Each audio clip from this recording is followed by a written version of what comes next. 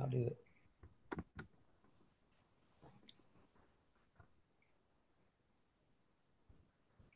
Good evening, YouTube world. I'm your host, Paul Italia. If you haven't already, please make sure you subscribe to my channel. Welcome to the Arm Wrestling Buzz episode 51. And we got a good one in store for you tonight. We got special guest, Sean Boom Hancock in the house. We got the Arm Wrestling Buzz crew. We got Ryan Grondin, Matt Hollywood Conley, and Israel Chavez. What's up, everybody? How's everybody doing tonight? Good, man. Doing good. Doing good, bro. Doing good. So I want to first start this off. We got a big super match coming up. I want to first start off, and I want to hear Sean's prediction on Levon versus Devin Lorette. How do you think this goes, bro? Honestly, I hope I don't get banned, but I just don't see I don't see Devin pulling it out. I don't see Devin ever having the power that Levon has. I mean, definitely he's got more tools in his toolbox, but he just lacks the power. He's a very, very powerful man, but I don't see him coming close to Levon though. Do you even think after that big injury that Levon suffered and all, you think Levon's going to get back to that peak that he was once at? I don't think Levon would come back unless he was ready. I don't think he would come back anything less than what he was. Actually, I think he's going to come back more than what he was the last time they poured. Wow. Okay. And what about Devin? Do you think he's progressed as well? Oh, yeah. That's hard to say. I mean, Devin has been in the sport for so long. His muscles and the connective tissues have advanced to a level to where most people will never get to, besides people like John Brzezinski. But so, I mean, how much more advanced can he get? Or can he get stronger? Probably, but I just don't see him being able to get as strong as Levon.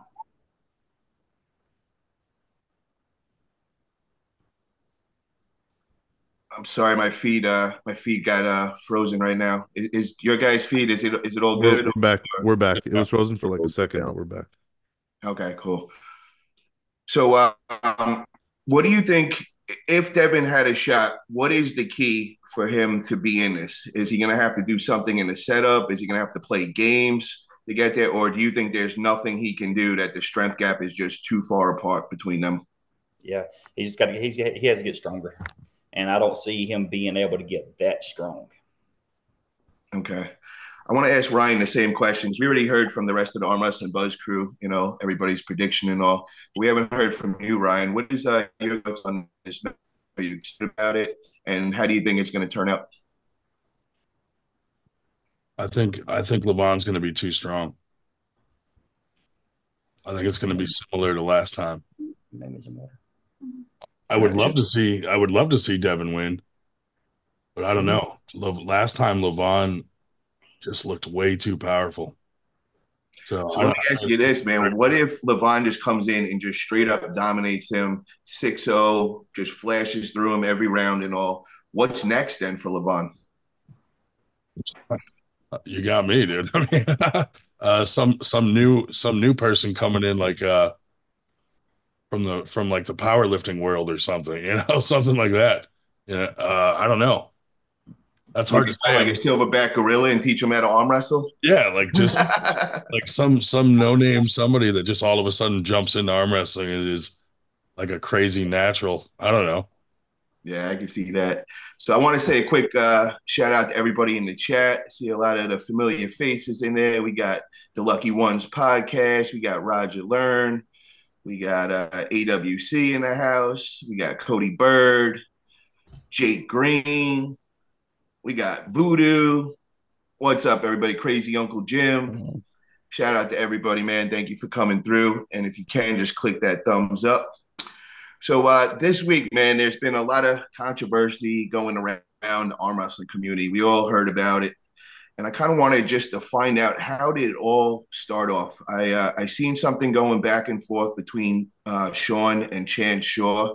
I don't know if something went on before that or so. Sean, if you can, just kind of catch us up. Like, how did that all come to be? Are you talking about how the bands started to begin with back in 2019, or just from the? No. Well, week. what I seen this week that started was I seen something going on between you and Chance. I really wasn't sure like how it all materialized. I'm thinking that's over the bands. I think that's where it all like started from. Am I correct with that? Yeah. So initially, I was getting some feedback from a couple guys. I'm not going to say names. I don't want to drag up any dirt. I'm really trying to stay out of the drama. I don't like the drama. I don't like the drama of the sport.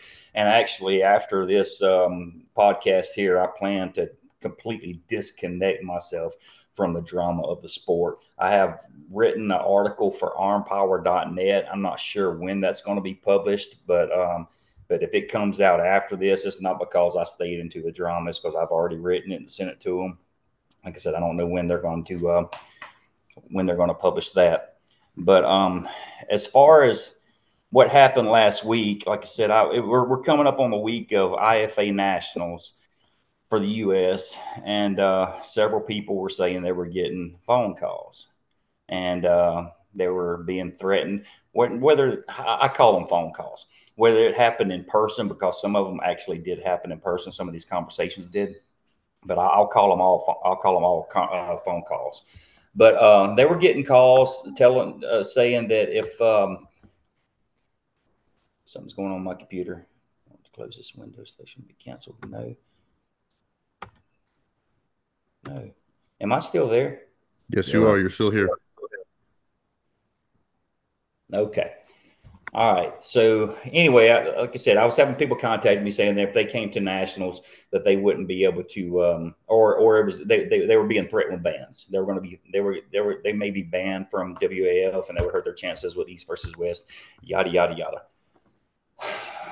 It came out real soon who was threatening the bans, and I mean I was never even wanting to say his name. I made a post on Facebook pretty much because I was pissed off.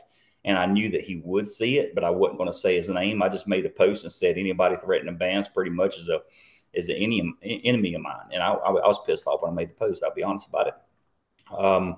Chance and I were already partnering up on some things behind the scenes. We were going to do some things together there in Florida, but again, whenever I made that post, I was pissed off, and I knew he would see it and he would take it for what it was. But since it came out, other people started blasting who it was. And now I'll say his name, and I believe everybody knows his name now, or who it was, and it was Chance. So I was concerned about it because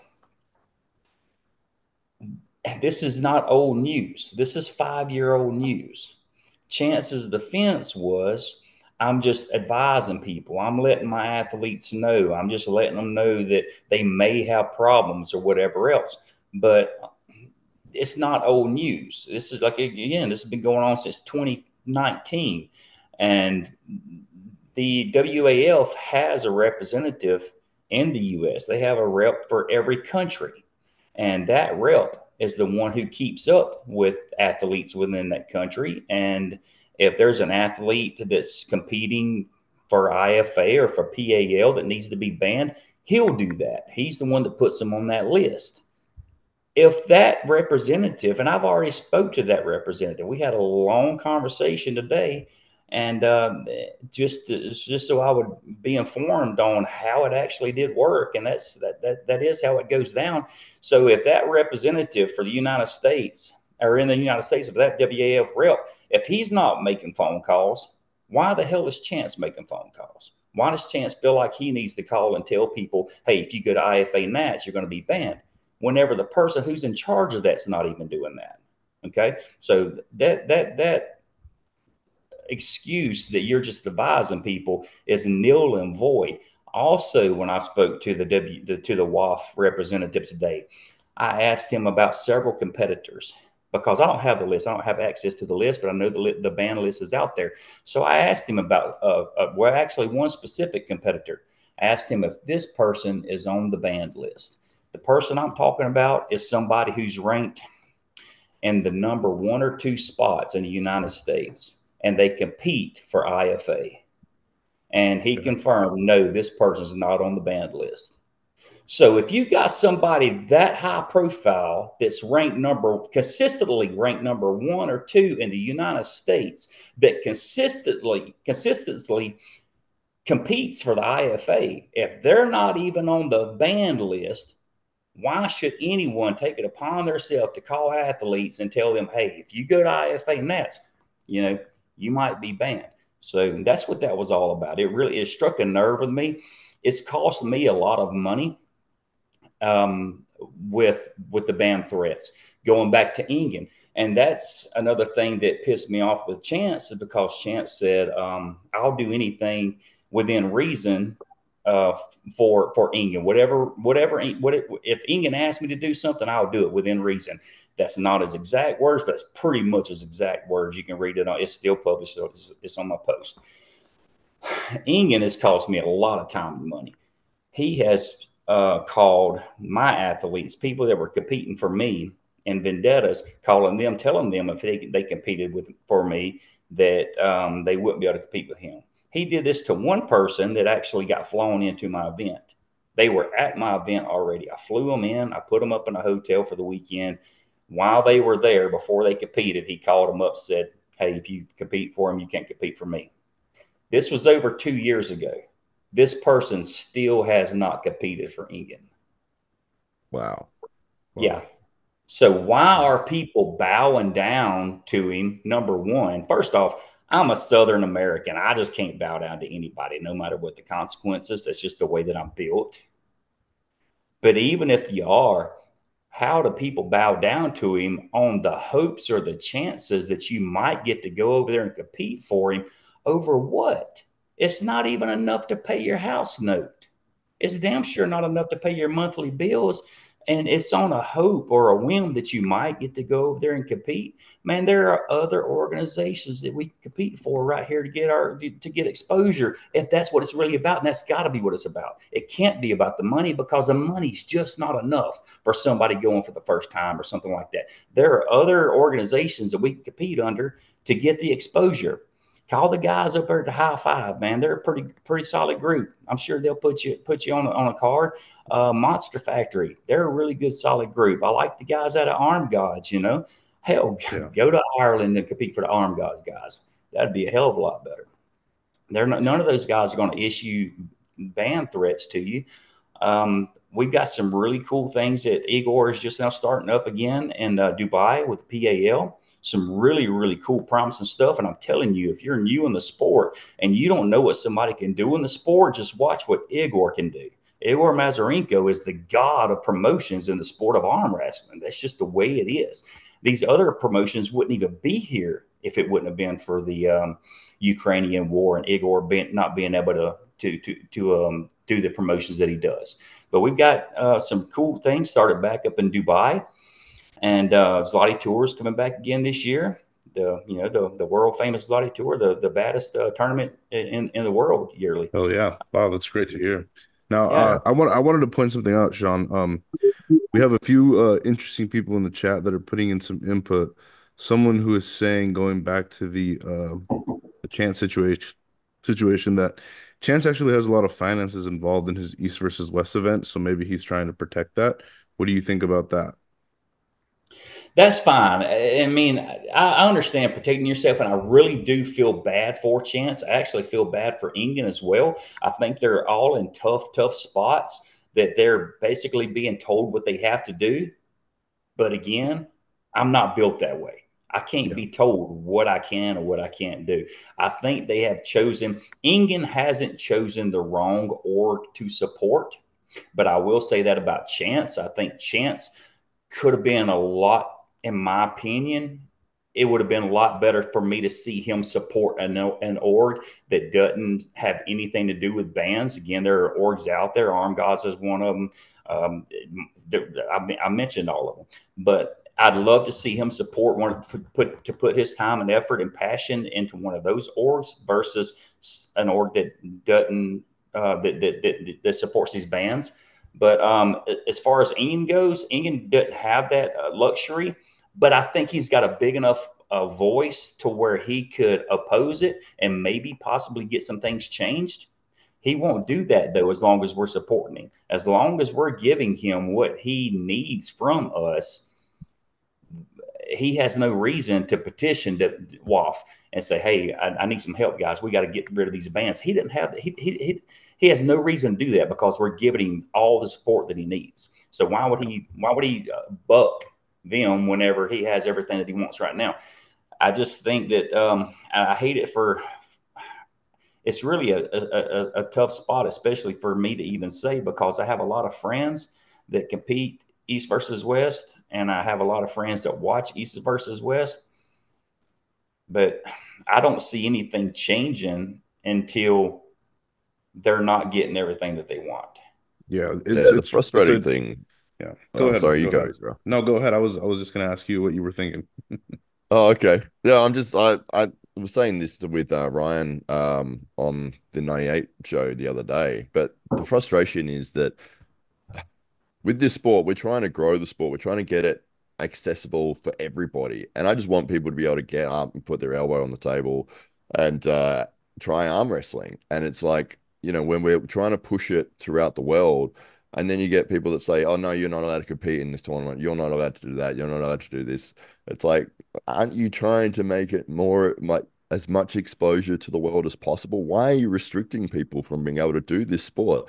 You want it to get bigger. You want more people to compete, and to say to a massive group of people that compete with IFA, oh, you can't now compete with this whole WAF organization. And it's like, okay, so you're completely separating the ability to have the best guys going against each other, to have bigger tournaments, to have more people getting involved in the sport, especially at this point. It's like, why would you do that? It's so ridiculous.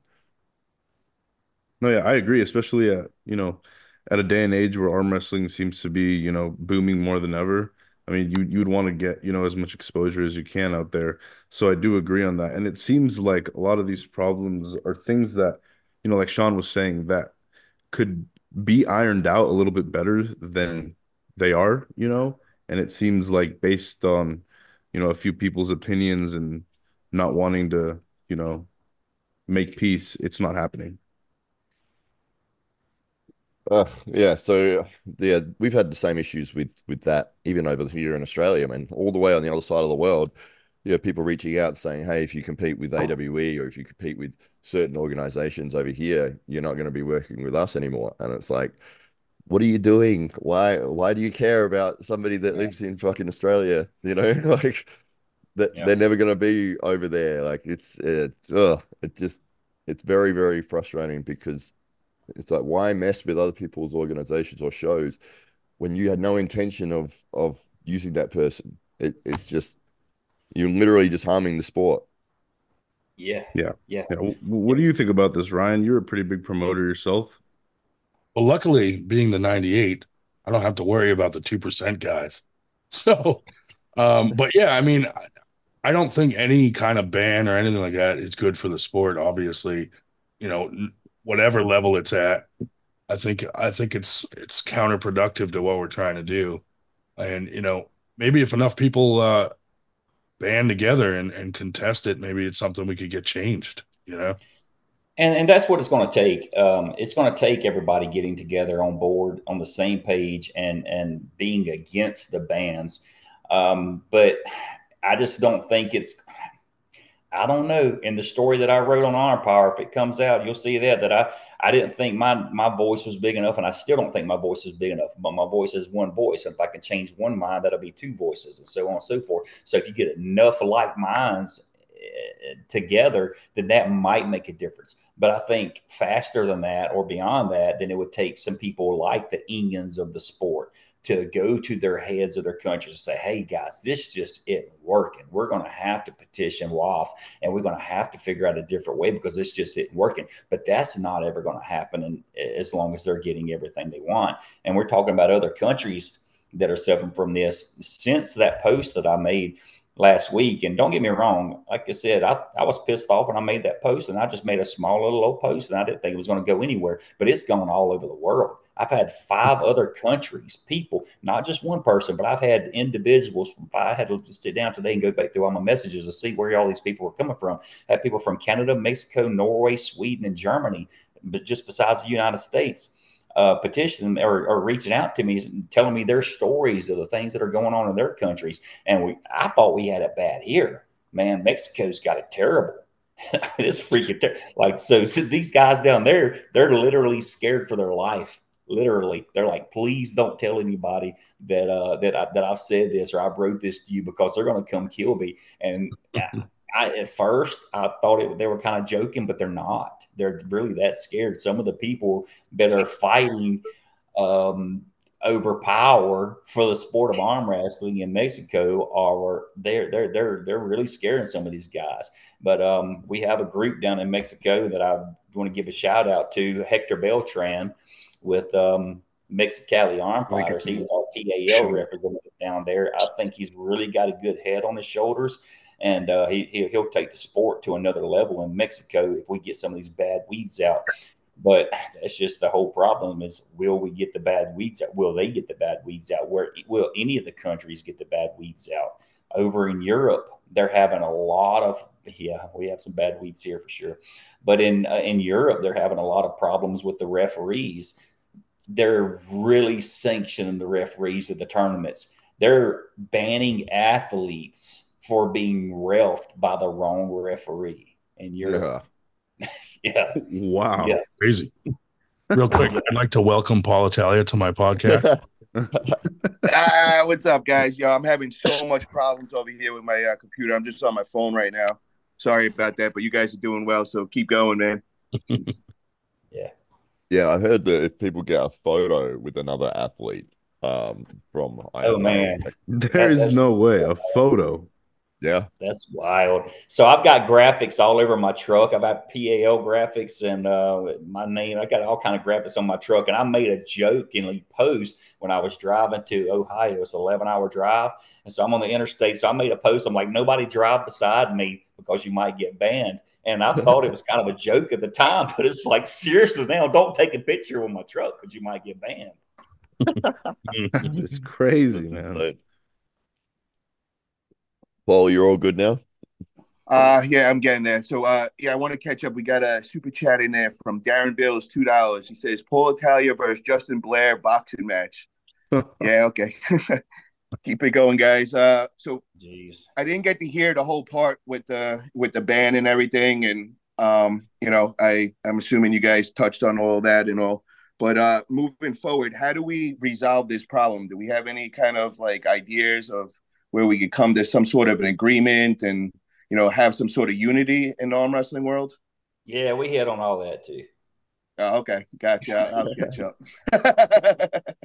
You wanna, you know, just quickly tell Paul what you're thinking about that, Sean, just so he's up to date, because we want to get your opinion on it. So yeah, and may open up some more insight from Paul. But what we're talking about, or what I said actually, is as long as right now the big names in the sport like Ingen, he's the one that's really sanctioning these or pushing these ban threats. As long as he's getting everything that he wants, then he has no reason to petition the WAF for any changes. What I'm talking about when I say getting everything he wants is by all of our participation, all the athletes' participation, wanting to compete for him, bowing down to him, whatever else. And I'm not saying every athlete. No, don't get me wrong. I have a lot of friends out there that are competing with him or for him, and they're not bowing down to him. Matter of fact, I know one athlete that has stood up. And he has told me several times, he said, Sean, I'll compete at every, and this is the difference. This is what I don't get, because the bans are just the threat. It's not the same way across the board. This specific athlete competes for him, and he tells me that he'll compete at any one of my tournaments that I have him at. And he's already told him, and he said, I don't give a damn. I'm gonna compete where I want to. So he's put his foot down to him, and he's not banned, you know? So it's just that's my whole point. This is a two-part thing. Everyone needs to stand up against the ban threats, whatever it takes, wherever you are in the sport, whether it's watching a PPV or wanting to go compete for him, or listening to his ban threats for 2 years and you still don't go compete for him. And also, it takes people like him going to WAF and saying, "Hey, we need to change. He's got a big enough name," and then all these other people with the big names that has some maybe some influence over Waff, and it's probably not very many, and he may not even have any influence over him. But I'd have to believe he has a little bit. I know he's got influence within his country. If his country goes to him and says, "Hey, we got to do something," and then all the other countries, it's just going to take some unity, and it's going to take unity in the athletes and the spectators standing up against it, and then it's going to take the those organizations that are pushing the bans to stand up against WAF itself. Well, it's funny that you said that, brother, because after I seen your post out there, and I seen you guys going back and forth with each other, I just wanted to get to the bottom of it. I wanted to find out who the person is behind the scenes, putting these bans and using them as a weapon. So I made a post on Facebook, and within 15 minutes, I don't want to say any exact names or anything. I don't want to throw anybody under the bus, but I got multiple messages, and everybody kind of surprised me. I was expecting to hear everything with WAF, and then I heard the name Engin Terzi, and they were all saying that he's threatening these big organizations. So the organizations will go and get two athletes to agree to a super match. Once Engin would hear about it, he would hit up these athletes and he would say to them, if you do compete under them, you are no longer welcome to East versus West. Yep. And, we had this, we've heard this multiple times. And the problem is nobody wants to say it in a public setting. Nobody wants to be the guy like, yo, Engin was the one that did it. Everybody's kind of like scared to say it out in public, but behind closed doors, everybody's saying his name. Now, I wouldn't have believed it and all, but I've had my own experience with Engin. And, I used to be good friends with Engin and all. And I don't know where we actually fell off track with our relationship, but you all know I was at the Vitacell events. I met Levon over there, and I came real buddy-buddy with Levon. And we set up when we were in person that when he would get home, we would go and have an interview on my channel. And I was so excited about this. This was like the biggest interview to date that I would have on my channel. So I prepared for a few days. I got all these great questions and all, and I really put in work, a couple of hours of work of, coming up with some real thought out questions. Well, the day of, I get a barrage of phone calls at like 7 a.m. And I'm like, what is going on? It's like, I'm on the West Coast. Everybody's on the East Coast. So, it's like crack of dawn for me. So I'm like, what? Like, did something happen and all? I don't want to mention names, but a very big name in our sport calls me up and was just like, yo, did something happen between you and Engin? And I was so confused when he said Engin. I'm like, no, not at all. And I look back in my text, the last message I sent to Engin, which was a couple weeks before, and I hit up Engin. I said, yo, brother, if you need any help with anything, just let me know. I'm here to help. And he said, I appreciate that and all that. So my last correspondence with him was all positive. So I was like, no, not at all, man. Everything's good with him. And he's like, yeah, well, about that. And then all of a sudden he goes, you got a interview today with Levon? And I'm like, how did he even know? So I'm like, yeah, I got an interview in a couple of hours with Levon. He goes, yeah, about that. He goes, Engin found out about it, and he hit up Levon last night, and he told Levon that he's under contract and that he can't go under my channel. And I'm like, wait, what? Like, what is he even talking about? Like, contract? You can't go under a channel? Like, I'm thinking in my head, I'm cool with Engin. He used to be my coach. If you look at my gym, the whole gym is everything East versus West. I bought every piece of merchandise, even the East versus West table for $1,500, autographed and all. Like, I was the biggest fan of East versus West. So to hear this, I'm like in shock. And I'm like, no, there's something wrong, man. There's no way that Engin would do that. Sure enough, man, I that was it. I couldn't get in touch with Levon after that. Levon was banned from my channel. And then there was multiple other Eastern arm wrestlers that I had previous relationships with, was good friends with. And when I hit them up because I wanted to go test to see who else he hit up, well, they straight up was like, yo, I can't come on. I don't want this to go public or anything, but I was told not to come on your channel. And I was just in shock. I was just like, what made this happen and all? So I've experienced the same thing, and I don't even throw events. I'm just trying to help promote all these organizations and get their athletes on to put a spotlight on their organizations. So I'm like trying to help out. I'm not competition, and I was banned, and I got shown like, yo, kiss the ring, or Mm-hmm. you're not doing this no more. So I didn't say anything about this. This is the first time I'm coming public with this. This happened many months back, right after the first Vitacell event, and it really ate at me. It really did. And if you guys noticed, I kind of stopped going, having all the top stars on, and I kind of went a different route and started getting all the local guys, and started finding characters and all. And I'm like, you know what? You guys want to control those guys and flex your contracts around. I don't need them, man. I'm gonna get people looking at our sport no matter what. I'll find a new route, and I ain't ever gonna friggin' bow down to anybody. You know what I mean?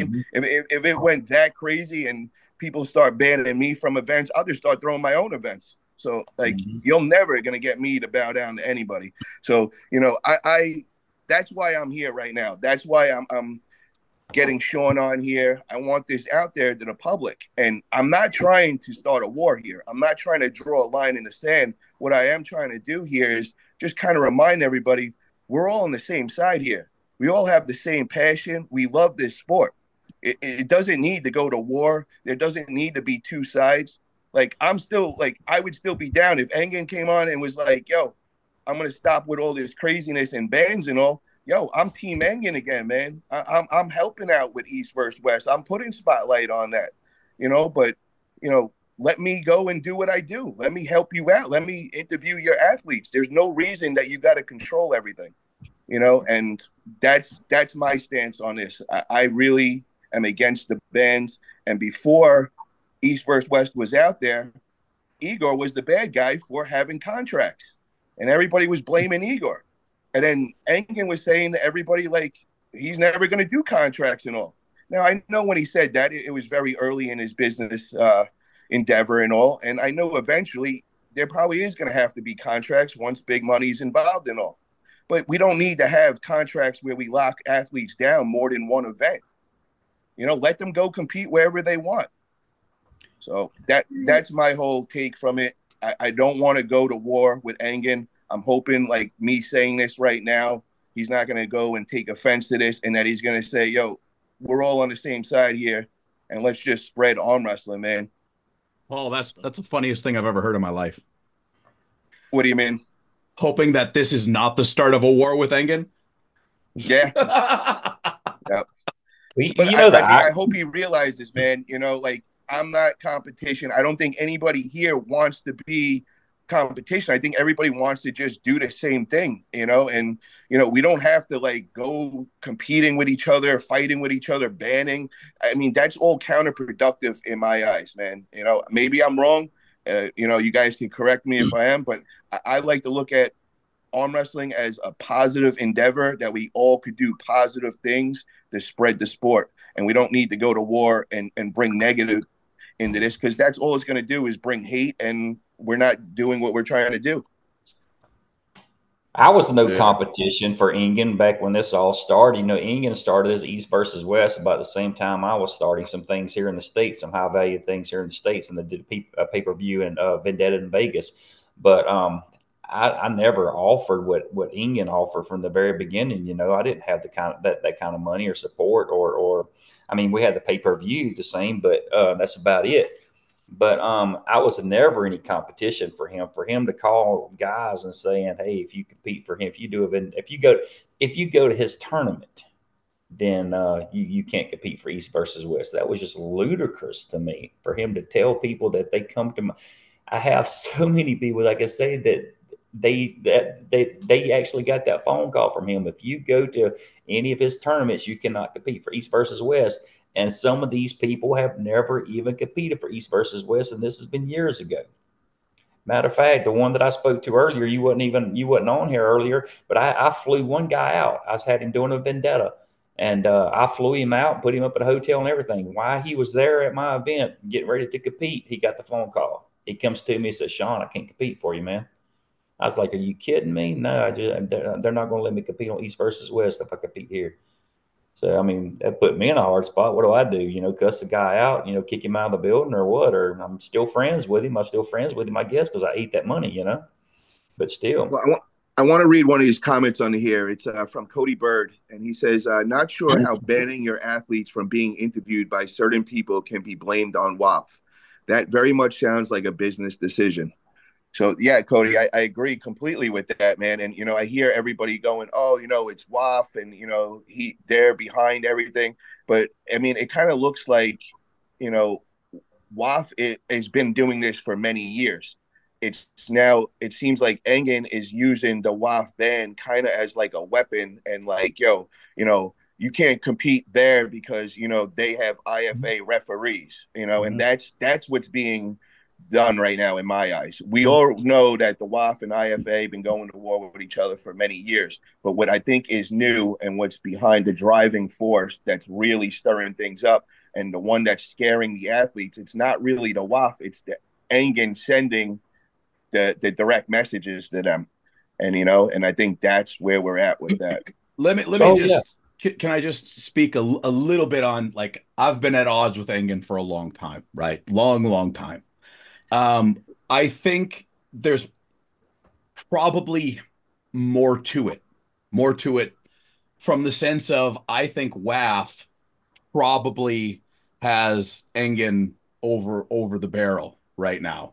Because I think the way it works in Turkey, from my understanding, is that Turkey is governed by the governing body of WAF, and there's certain government regulations. So if all of a sudden there are tournaments or events going on in Turkey that Engen puts on, and he knowingly is having people on those events that are banned, then that could jeopardize like the whole shebang. So even though I'm at odds with Engen, I think there are some dicey things. Like WAF, I think, is the true final boss. To tell you the truth. Let me ask you this, agree Uncle on John. that.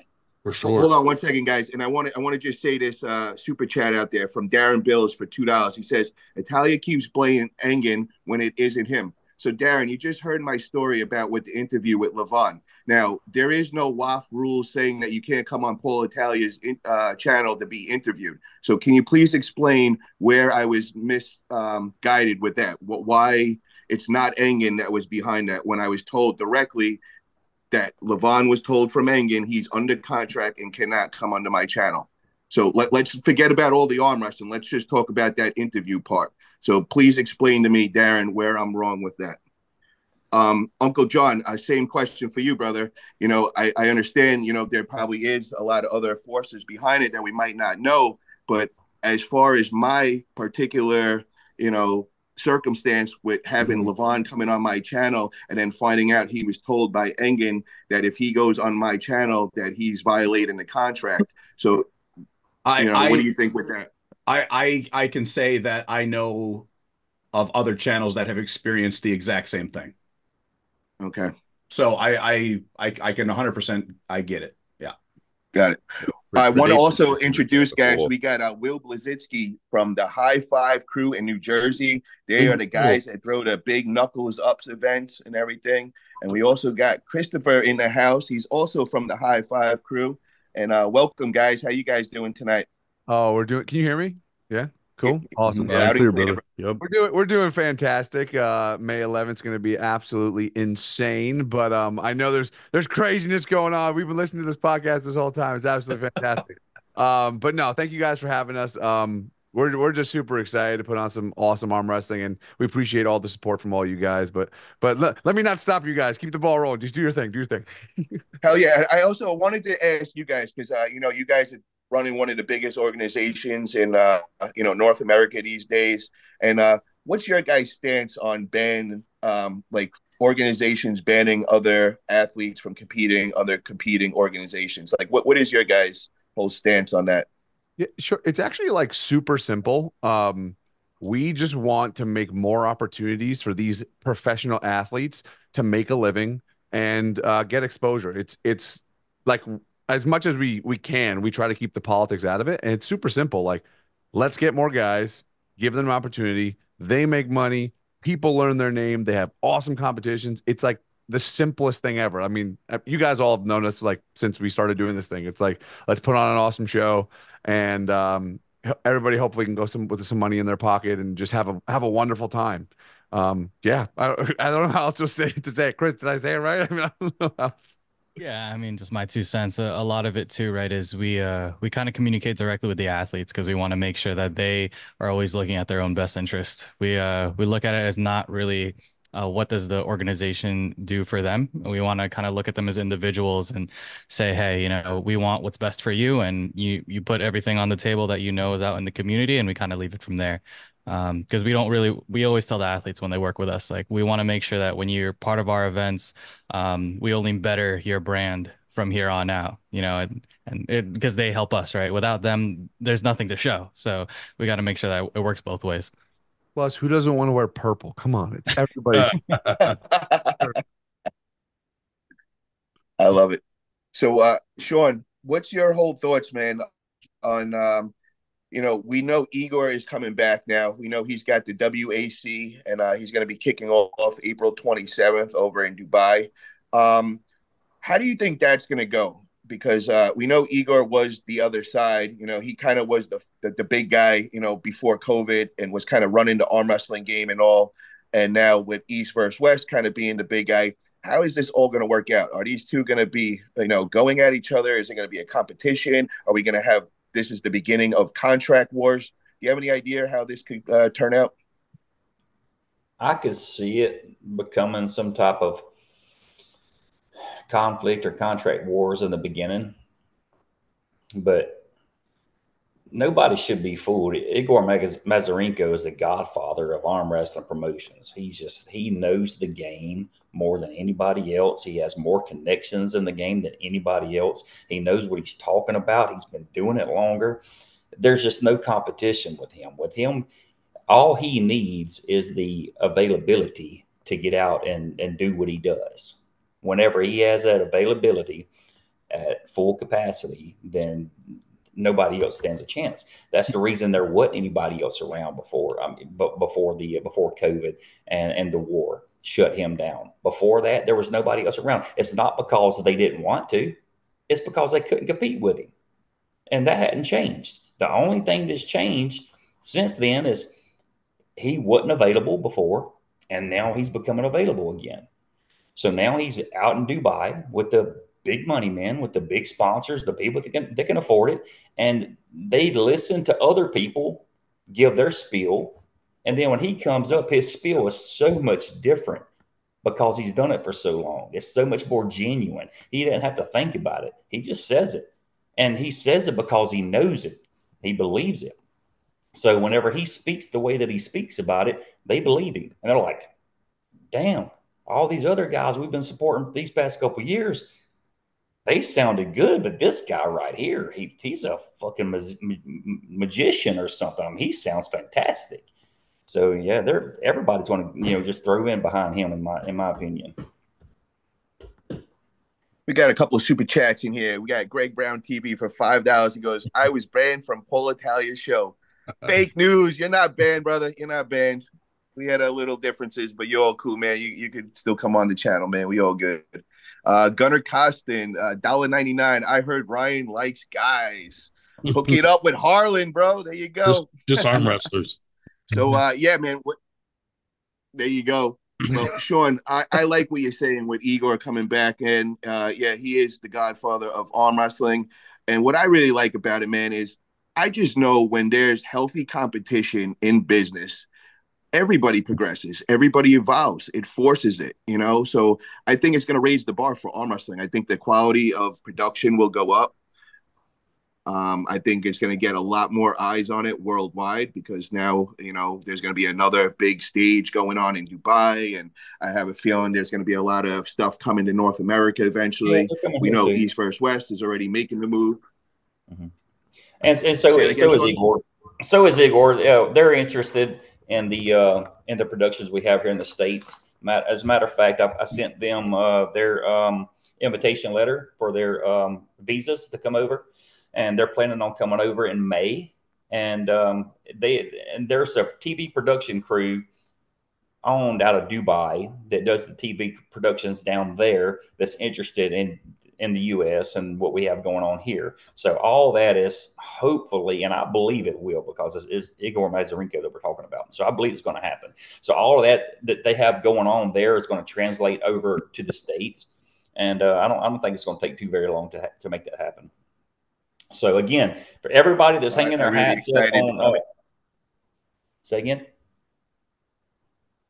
I'm really excited to hear that. And I also wanted to know, what is your relationship with Igor? Are you the representative of Igor's leagues in North America? Are you his guy? Yeah, I'm his guy for North America. Yeah. Okay. Yeah, because I know people weren't sure if, you're actually connected with Igor. Now we know you are Igor's North America representative. Yeah, I speak to him. There's three of them actually: Igor, Kirill, and Marcin.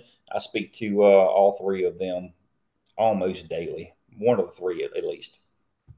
Very nice. We got another super chat from Greg Brown TV for $5. He goes, a lot of promoters in Mexico. I am one of them. Planning on doing more events to get arm wrestlers paid, and all are welcome. Viva Mexico. Thank you very much, Greg Brown. Appreciate that, brother. We also had another guy hitting me up. He's got some big things going on in Mexico coming up. I think he just sent me over a flyer. I got to go check the dates and everything. I think July he's got something. It's Hector Beltran. He's over in I think it's Mexico. Bali. Yeah, Mexicali. Yep. Yeah, Mexicali and all. So he's got great events coming up. So a lot of big things going on in Mexico with arm wrestling, and very excited to see that. Greg Brown, keep doing your thing, man. I always called you the Devin Lorette of Mexico and all, spreading it all over. You're doing great things for sure. Hey, I see Waff ban Engen's eyebrows.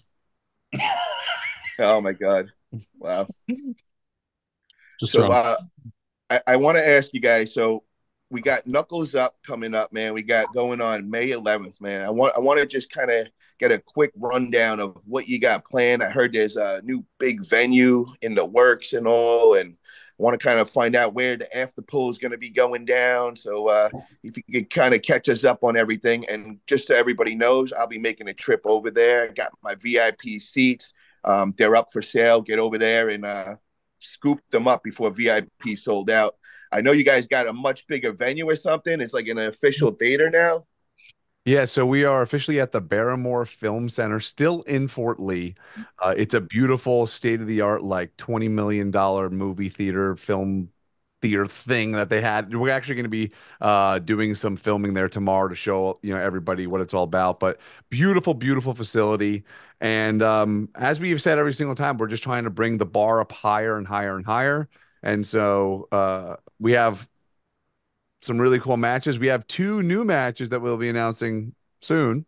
Someone may even be on this, podcast. I don't know. But we are having 2 new matches. The ladies are coming back, and we are going to be doing something really special during a little bit of a halftime that you guys will hear about soon. So same thing as always, as high of a production as possible. Great matches. And if you want to see them, they're all on our Instagram. But yeah, we're super excited. Tickets are for sale, pay-per-views are for sale, and for the rest of this week, if you use code Knuckles10, you get 10% off the pay-per-view. But yeah, I hope all you guys come. It's going to be incredible. We have a lot of just like Paul, and thank you for the sponsorship. We truly appreciate that. It means the world. Ryan as well. We have some pretty cool people coming in person that day. Some pretty big names in the arm wrestling world. I won't spoil the excitement, but if you're in person and you're there, it's gonna be something special. Let me ask you. We know we do the press conference and all. Can you kind of just give us like where's the press conference going to go? Is it going down in the theater? And then my other question was, I know when we were at the convention center, we would just go right across the hallway, and that's where the after pool would be going down. Where's the after pool going down with the theater and all? Sure. So first, the press conference will actually still be happening in the hotel itself. And then the after poll is actually for anyone who came the other day. I'm sorry, at the last event. We're going to have it right outside the restaurant, which is about 10 minutes from the venue. It's called the Cast Iron Pot, right, Chris? Yep. We're making sure I didn't mess that up. And it's a really cool how do I explain it? what would you call that? It's like a big open area. It's all covered and stuff. So we're going to set up a bunch of tables outside, so all the athletes, everyone can go inside, eat. It's Korean barbecue, and then they can have drinks and keep pulling. It's gonna be really really cool. It's gonna be a lot of fun. I guess I'm gonna miss the after pull. Why? Because you're gonna be eating the whole time. Inside the restaurant. Yeah. That place was delicious. Yeah, it's gonna be fantastic. It's gonna be really good. So that just another reason why, for anybody who's watching, I think that's what makes what we do so special is, we try to make it really affordable. I think general admission tickets are about $40. But being in person, seeing the lights, the cameras, the action, people such as yourselves, fans of the sport, and watching it in person, and not just, watching it, we love arm wrestling of all sorts, right? But when you really get immersed in it, it's something really cool and special. And like I said, we have a lot of new stuff coming out.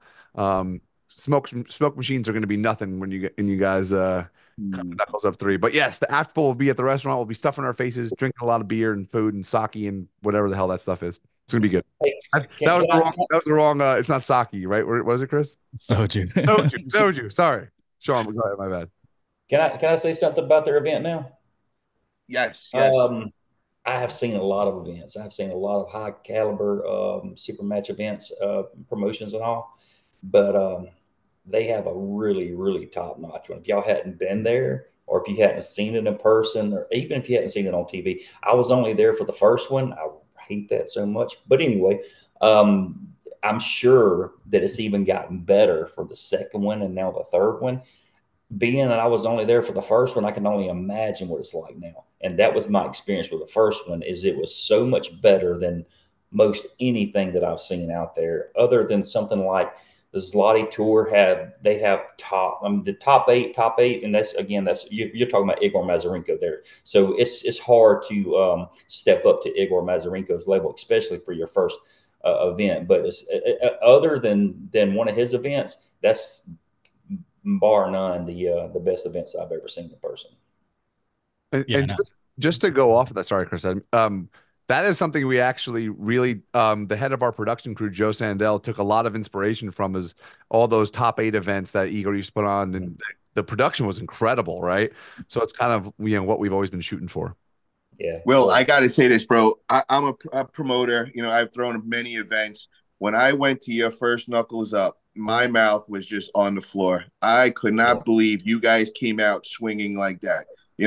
Just like Sean said, usually, and if you look back at the first East versus West, man, you could see, they were, it was like medieval times for East versus West. They were just coming out. There was a lot wrong with the production.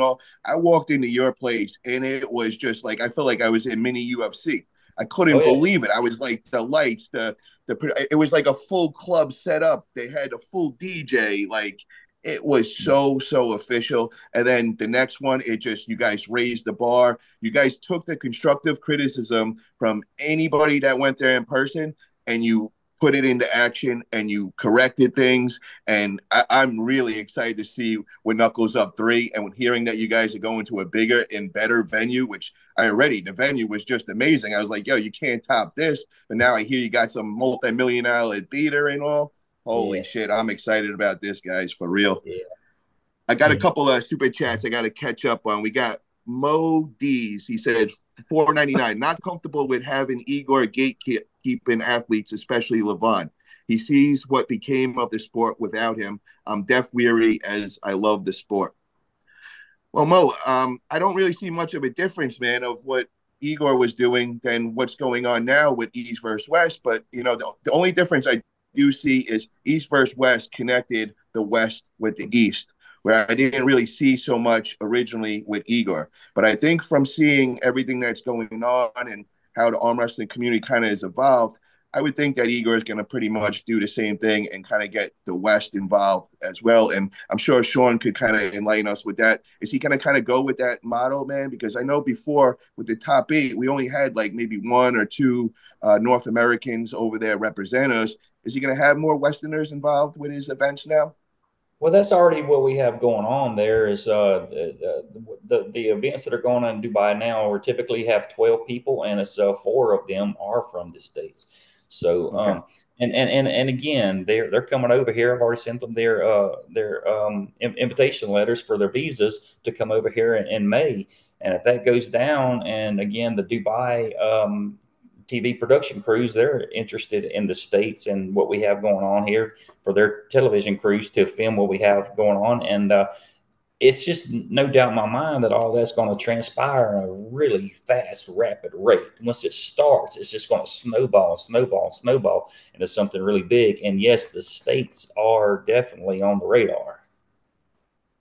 So let me ask you this, Sean. I know you got a big event coming up May 18th over in Atlantic City, New Jersey, and I'm assuming that's where you get into visas for Igor and company. Is that going to be the kickoff to Igor and your events in North America? That's hopefully that would be the preview of the kickoff. Wow, I'm excited about that, man. And I'm hearing that Ryan Granda and 98 are going to be involved with that as well. Absolutely. Hell yeah, man. That's great to hear. We got another super chat from Alexander Clark for $5. He says, Uncle John, gonna be fun seeing you pull Connor May 4th. Just curious if your approach for that match is different than when you pulled Jeff. Well, the Connor match, that's for #1 in Minnesota. That match has been pushed to August 3rd because I got another match that's pretty close to that time. So we were lucky enough we were able to make things work. And so I've got a left-hand super match and a right-hand super match on the 3rd in Minnesota. Very What? nice. And now, Well, Uncle John, we finally got you on here, brother. I know you've been so busy and you got practices on Wednesday nights, but you've been the guy we all been wanting to talk about, man. We know you had that huge match that just kind of just brought down the whole arm wrestling world, man. So want to hear all about it, man. How did it go? Kind of give us a inside scoop on that press conference. I saw that you got your head split and all that. yeah. So give us a general, how was the event and all that over in Arm Gods? Yeah. So, for me, this was really big from fulfilling my destiny. Okay. When I started arm wrestling and took it seriously, there's really just a few things I wanted to do. I wanted to get paid to arm wrestle. I wanted to do arm wars because that was what I came in on. And I really wanted to try something insane like this, right? Like something really, really crazy. And so I got the opportunity to do that. And when you're thinking about doing something this stupid, you have to find an equally stupid opponent. And Evan Burgoyne was that stupid opponent. Um, and I'm not so sure this match works anywhere else or with anyone else. Um, the press conference, yeah, that was quite the moment. Evan and I, when we went into this, we were like, oh, the only way we're going to do it is if we do it extreme, right? Like, I'm not going to do this and pump it up as crazy and then it turns out not to be crazy. So we kind of gave each other leeway to do what we wanted to do. And so it didn't surprise me that I got hit in the head with the beer can, but it did surprise me when I had to spend 7 hours in the ER with stitches in my head that night. That was not on the game plan. Um, the match was, I think, the entertainment value and the theatrics of it were what I wanted it to be. The only thing that I was disappointed about with that match was that it actually didn't hurt bad enough. We actually put too many tacks on the pin pads, so it was too much surface area. Don't get me wrong, it's not like it didn't hurt because it did hurt, but and there was multiple moments where I'm plucking tacks out of my arm and all that stuff. So for me, I was completely fulfilled. Now I know that a lot of people are furious and completely raging. So what can I do? When I'm 70, I'm going to look back and be very happy about it. That's all I can say. That's all Uncle I can John, say. I got to ask you this, bro. When I watched the match, I saw round one. You looked dominant. You took him right down. You got him good with the text. Mhm. Round two, man, I see a dirty mood from Evan, man. False start. I couldn't believe it. That's when I knew Yeah. everything was fucking real. That was Yeah. oh my God, this is going to go somewhere where nobody expected. That was scary. What was that like, bro? What was the pain when you got nailed into that? Yeah, it was a little surprising. It was a little surprising. Obviously, not something I had planned for, not something I was super happy about. But look, me and Evan remain good friends, right? We're the type of people who can do things like this and push boundaries a little bit or a lot bit and come out on the other side. So, for those who liked it, great. Those that didn't, that's okay too. I don't think that Evan or I am a powerful enough entity to really affect the sport that badly. So, I would just say maybe calm down for everybody that wants to like hang us and all that stuff. Just my opinion. What happened? What happened that night? We heard a little bit from Evan between you and Ron Beth. I heard there was a stern talking to you. Can you kind of Ron, just catch us up on that? Ron was very upset. Ron was very upset. I think there was a big push of having a good time and drinking for like the 6 hours that the event went on, and so I think Ron had something to say and he wanted to say it, and like it's Ron Bath, right? Like I just took it, I just took it. It's Ron Bath. It's to me in a certain sense. Make me sound so awful. In a certain sense, that if I wouldn't have done it correctly, that wouldn't have happened, right? But I did it correctly enough to bring on that type of emotion, and that was the point of it, is to bring on big emotion. Now, am I happy that I made Ron Bath mad? No, I don't want Ron Bath to be mad at me, but sometimes you don't always get what you want. You got to be true to your art and go for the pin. What have you got in general as far as the OGs in the sport? Are they all against you? Have they voiced their opinion personally to you? Are you getting a lot of hate? Are you getting a lot of love? Not a lot of hate. I mean, I'm kind of a little bit more distant these days from social media and YouTube, just kind of doing my own thing. Um, Good for you. yeah, like I just feel like in the last year that I've pulled away, I'm such a better arm wrestler. I'm so much better. I'm so much stronger. And I have never had more ambition to go and pull tough guys and really see where I am for real. And thankfully, I'm able to do that and have people who are willing to bring me out and have me at their events. So I think that's what I'll continue to do is climb the ranks. Every once in a while, I'll probably do something stupid, and be on the lookout for that because for me, it was really about the Uncle John character and creating that character and bringing it to fruition. And I really like it. Sounds corny, but I feel like that's a pretty high peak for a dastardly character like Uncle John to end on, right? Like it's gonna be hard to do more than that, but we'll see where the future goes. I want to ask Will and Chris, what was your thoughts of that thumbtack match? Were you fans of it? Yeah, I guess I could take this Let one. Yeah, let it go, boys. Let it fly. no, I think right.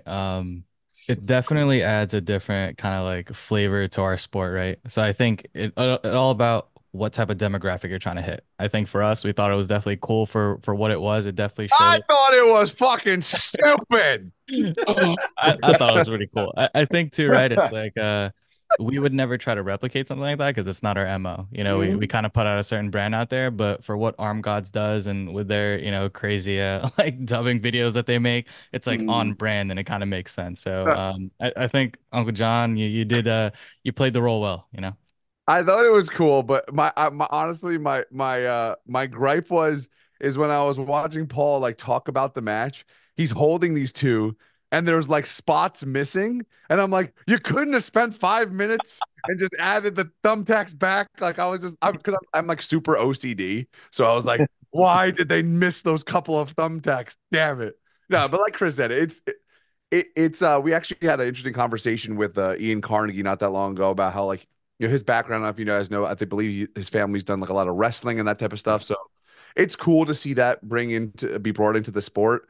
I was just more like when I saw the blood coming out of your head, I was like, like okay. I thought it was one of those like so that's when he hit you right with the Yeah. thing. Yeah.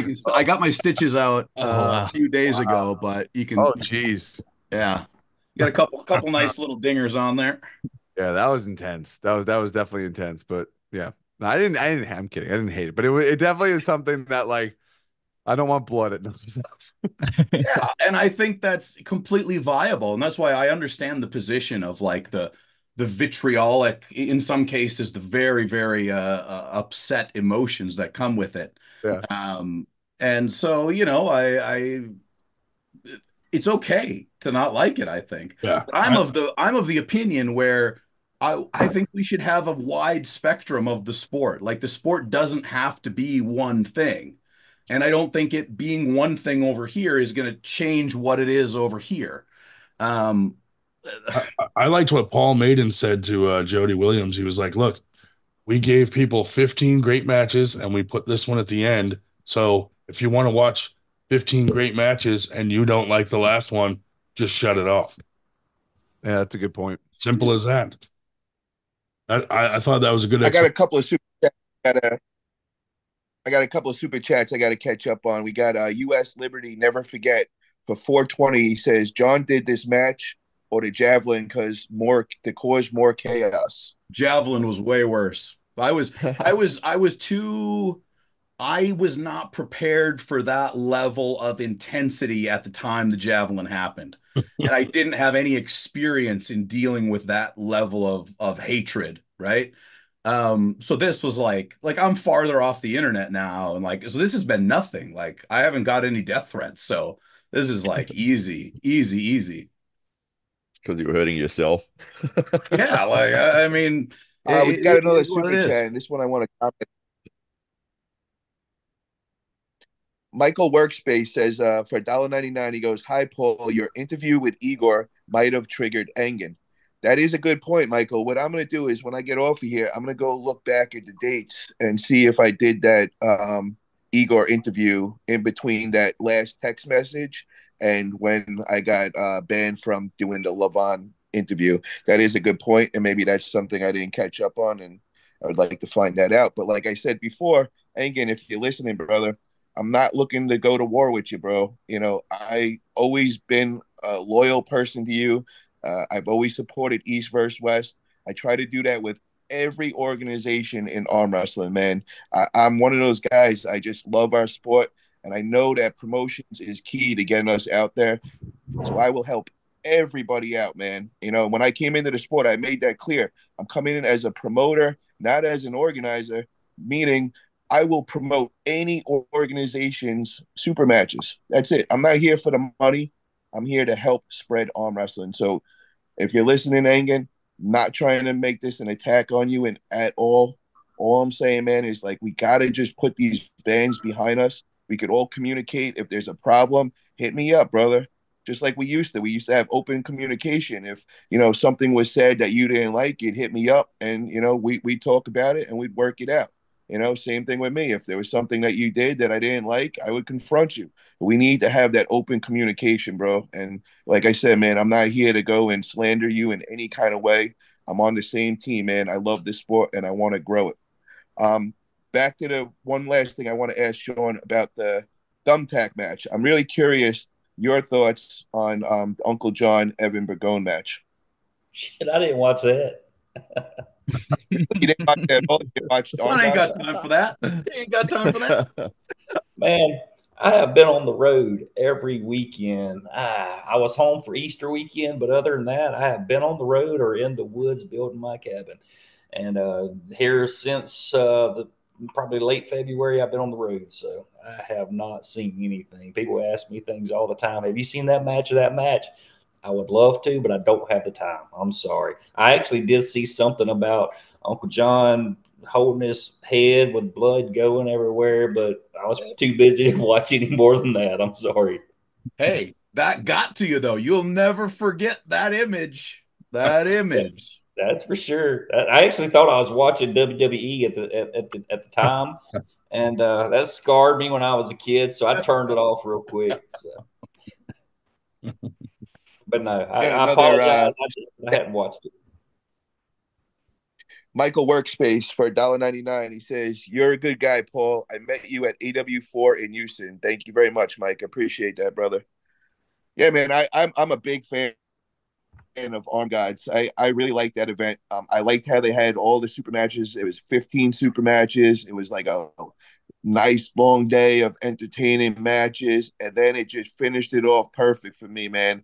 I really like that, and I'm one of those guys where I'm on the same page as with the Arm Gods.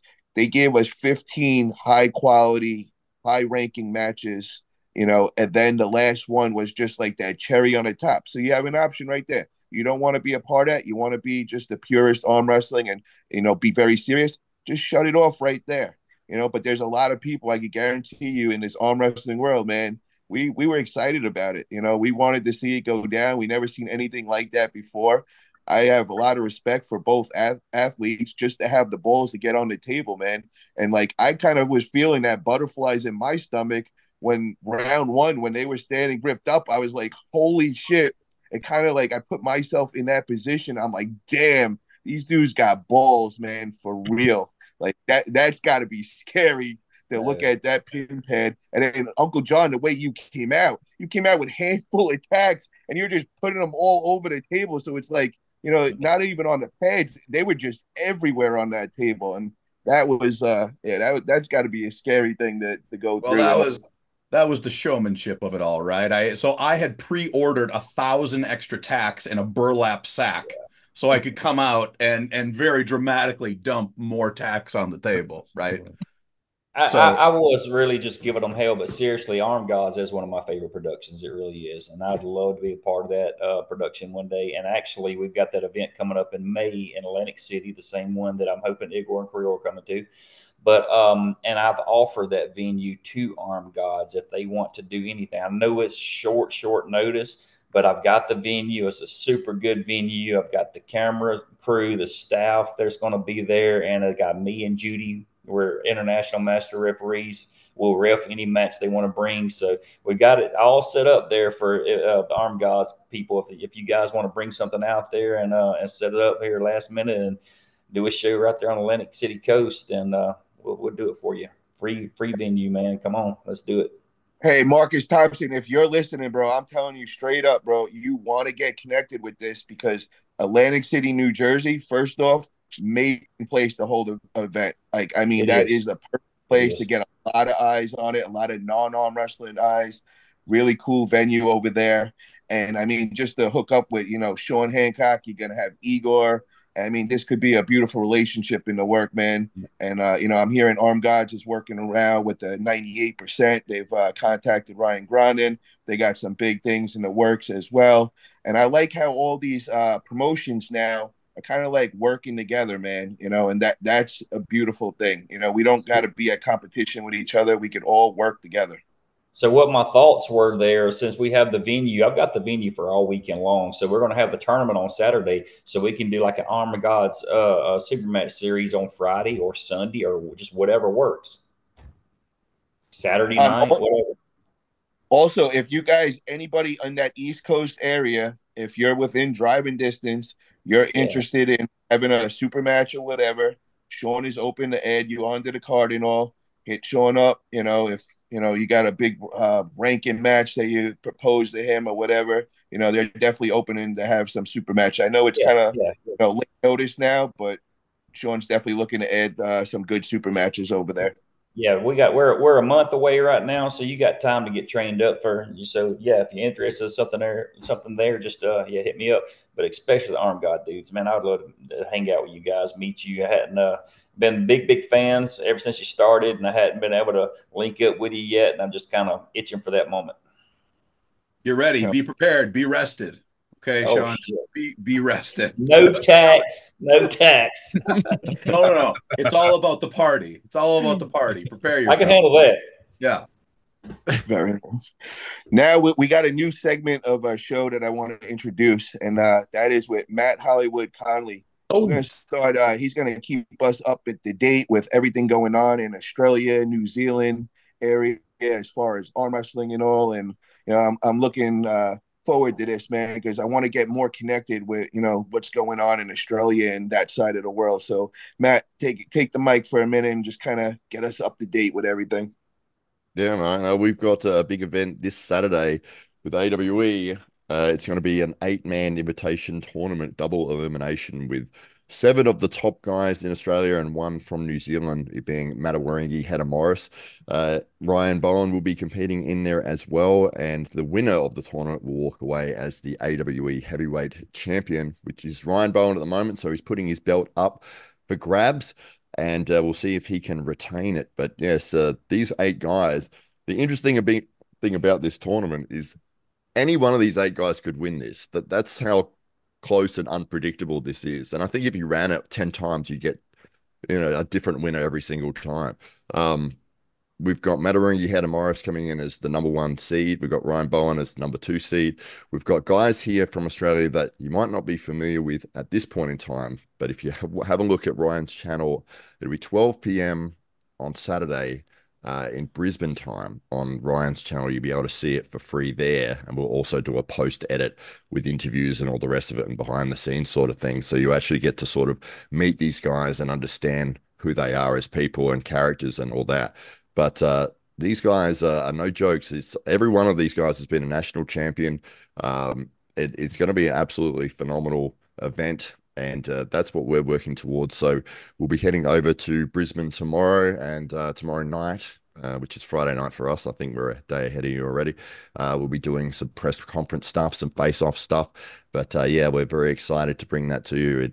It's going to be an incredible event.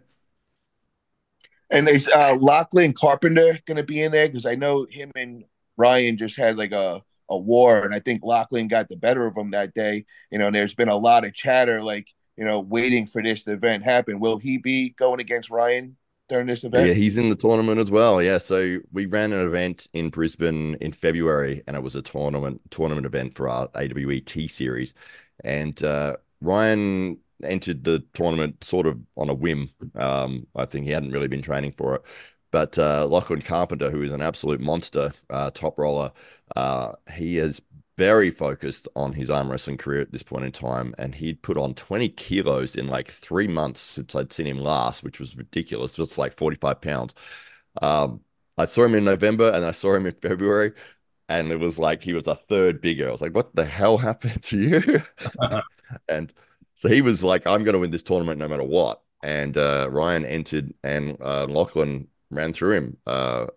And then they met up again in the final and Lachlan won it again. So, yeah, he's somebody that is a dark horse in this for sure. And he's a phenomenal top roller.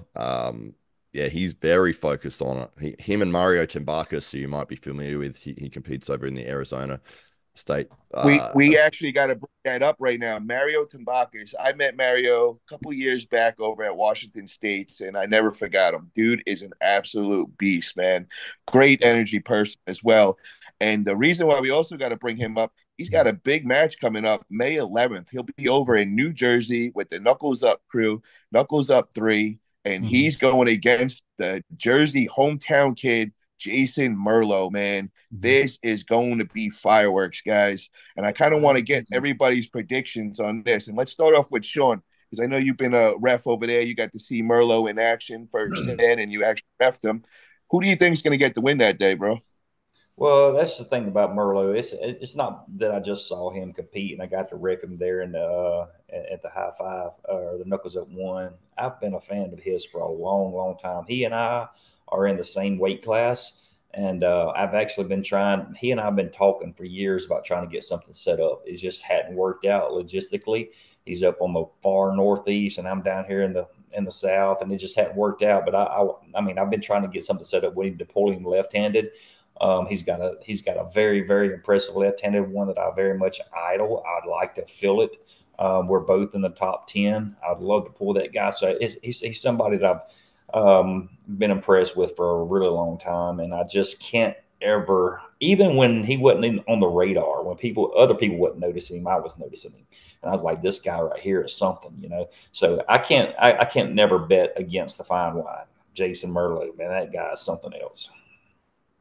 I'm gonna ask Matt, what's your thoughts, man, on this match? Because I know Mario's your guy and all that. Do you know much about Jason Merlo though? I don't actually, but I know how strong Mario is. It's absolutely ridiculous, and he just seems to get stronger and stronger.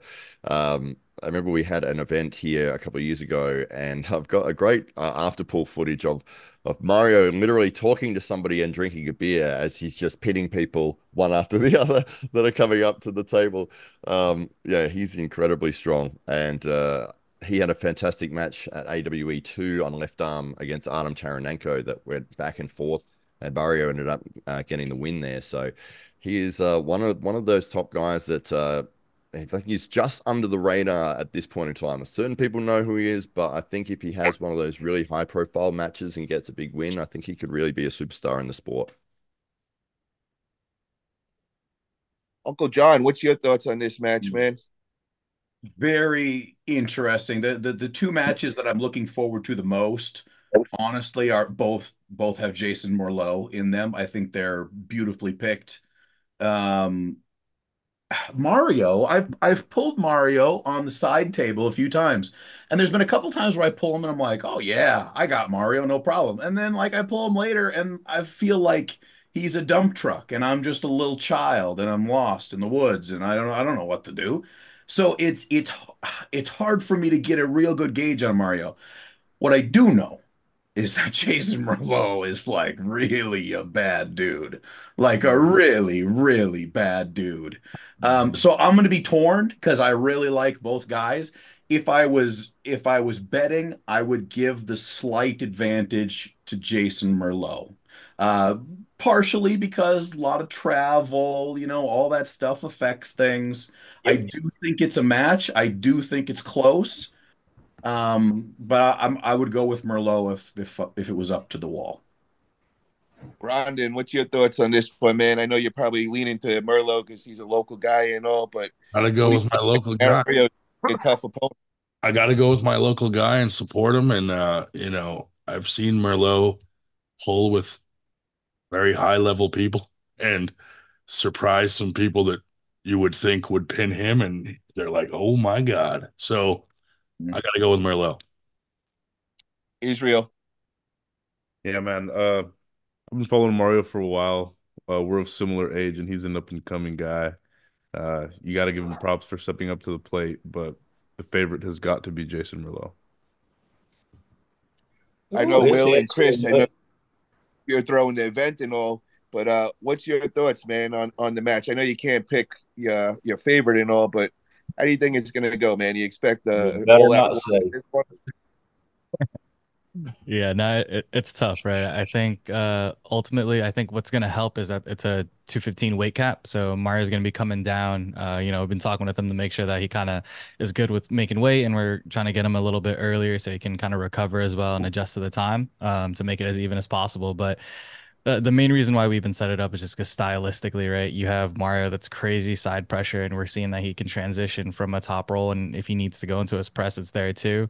But then you see what Merlot did last time with Tom Holland and his ability to kind of battle somebody that has a strong hook. So it's a banger. Yeah, no, I can't pick it. Yeah, Chris needs to run for politics, man. Jeez, what a political answer. And I don't need to run for politics. Just fuck Well that played. Jason Merlo all day long. Oh, Will. No. In all seriousness, I think it's going to be a great match. Obviously, look, I've felt Jason before, right? I mean, I'm still up and coming in the sport, but I would consider that I think I have a very strong hand. And my hand is nothing compared to Merlot's. I mean, the dominance that he has is pretty incredible. So I do think he has the upper hand, but no pun intended. But I think in terms of overall strength, I think Mario is definitely a level of strength above. So I think it's actually going to come more down to who has the skill to make their transitions appropriate during the match versus like an all-out victory from one or the other. All right, Will can be a politician too. got a super chat from David Torres for $11.11, and he says, "A little love and support." Hello, everyone. Thank you very much for that, David. Really appreciate that. Also, we got another super chat. Michael Workspace for $4.99. He says, "Since RVJ is here, I have to ask, how come he always trashing non-North American pullers for PEP usage when the North American pullers are on it too, like Devin? It's hypocritical." So RBJ, if you're in there, man, if you want to come pop on, yo, Israel, send RBJ a link if just in case if he wants to come on. If not, just answer in the chat, bro. Other one we got from Clifton Erickson for $9.99. He goes, "How is everyone going? Awesome show. Thank you very much, Clifton. Really appreciate that, man. Thank you for the support. I'm interested to hear on what RBJ has to say to Michael's workspace and all. And RBJ, definitely come pop on, man. I know you got a lot to say. Want to bring up your thoughts on the banning of arm wrestling organizations as well. And now I also want to go into the segment with Israel, kind of just catch us up on what's been going on in the community this week. This week there was IFA Nationals actually. I wanted to go through that. Sean Hancock talked about it a little bit, but there was a few people who won who was pretty surprising. We had a local guy, Santino Bravo. He's actually a guy in our team who got second place in the 63 kg. He's one of my favorites. Yeah, me too. And now he's go banned. Go he's ahead. banned from East versus West. Shout out to Santino, man. Santino's great North Cal puller. He comes and trains with us occasionally. Really, really good puller, lightweight dude, very technical. I call him the ninja of the table. He literally comes in ninja shoes when he's training and all. But yeah, for real. The dude is legit. I got to give props to the guy who won. It was Landon Hicks. He took first in that left-hand category in the 63 kg. But I just wanted to shout my boy out. Who else? We got Brent Rockers. He actually defended both the right and left 95 kg category. So that Brent's dude is one of the obviously baddest men in the country, though. Yeah, I know, but for those, maybe some of the newer guys that don't know, Brent has been clearing out classes for over a decade. I mean, the dude That is is a just a bad, monster. bad man. Hell yeah. Knuckles Up might want to get Brett Rakers out there, man. That's definitely somebody we'd like to see, I think. And I know he's not under contract, I don't believe, under East versus West. He's not under contract, and he's one of those that doesn't give a shit. He's like, bring me a band. I don't give a damn.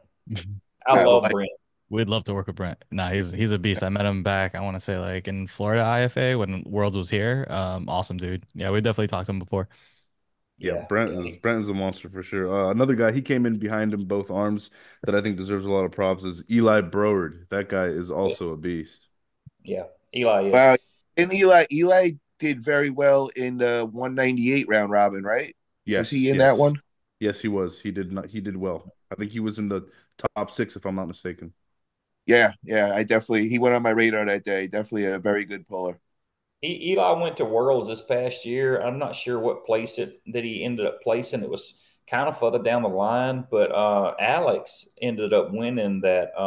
Schoolboy's brother Alex, top row. He actually ended up winning that class, and and Eli beat Alex. Yeah, Alex got third behind him, huh? Yeah. So that'd be interesting to see them in a head-to-head matchup.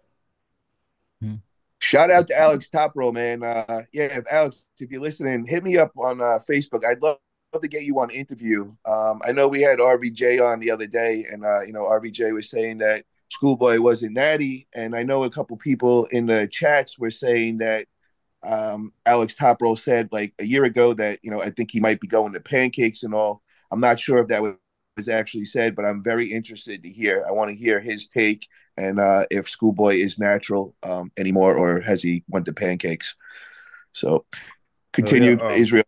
Another guy that I wanted to mention is the guy behind the AERS ranking system. We got Corey Miller. He also entered in and Corey Miller took in first place left and right at the 86 kg category. So the dude is another legend who's been clearing classes for just as long. I mean, what do you got to say about Corey? He's hold on. We gotta make a note of that because Corey Miller is at the biggest size he's ever been. He was just over at Winter Blast, and when I put my eyes on him, I did a double take. Literally, you could ask him this. I was like, "What the hell have you been eating, bro? Like, holy shit!" So No, I mean, we have him pulling in Dubai in next month, and he's pulling up to 86 kg. So that is absolutely the biggest he's ever been. I mean, the guy normally would pull like 150 or something. Yeah. He's a a freak. 76er, right? I remember him battling it out with Luke Kent sometimes. Yeah, yeah, typically, but but he's even pulled 54s, but Oh he's yeah. pulling 86. He's pulling 86 kg in Dubai. Wow. Yeah. So what's yeah, that? that's 100, under 190? Igor's WAC event. He's going to be one of the North American athletes under there. So he's one of the big guys that's going to be representing us over there. And let me just find out how much the 86 kilogram. Alexa, how much is 86 kilograms in pounds? 86 kilograms is about 190 pounds. 190. So we got a 190-pound Corey Miller right there, man. Yeah. That's Yeah, and we talk about it a lot. He's a good friend of mine. We're both on the ranking committee. So actually, we've had many conversations just today. But he's been talking about that for a while, though, how he's gaining weight, and that's his plan to go in there bigger and stronger than he's ever been. He's been battling some injuries over the past year and a half or so, but he says he's completely over those. He feels healthy. He feels good. And that's his plan. And I'm telling you, the guy's a freak of freaking nature, man. He's one of those like Brent Rockers. Brent is another freak, but Corey's just as much a freak as him as far as unnatural strength. So let me ask you, Sean, with that being said, in the 190-pound class, do you think he's the favorite to take that win that day in Igor's WAC with He's 8 by athletes in far it? not the favorite. He's our hopeful here in the States, but he's definitely not the favorite by far. I can't think of the name, but I mean, there's several of the guys over there in Europe that are going to be the favorites over Corey that day, and I know he knows that too. So he's going to go in swinging.